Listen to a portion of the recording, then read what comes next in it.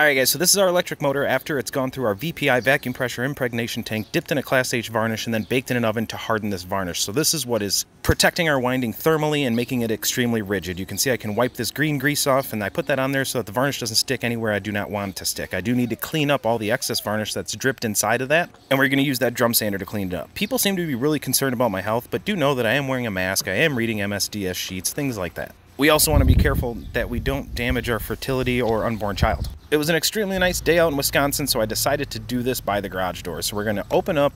This is a buttering material. This is a CR1034 Dulf buttering mix.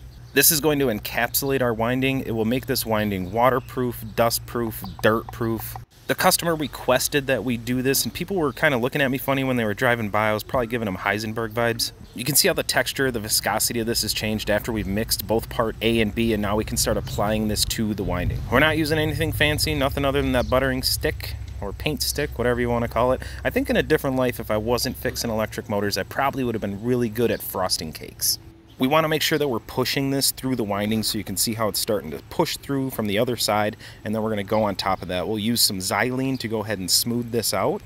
Now you can see how glossy the finish of this looks. Not that it really matters because everything's going to be covered up anyway. I'm still going to have to go back one more time with the drum sander so we can get it off the lamination stack inside, but after about 2 hours you can see this thing's hardened pretty hard. Cheers guys.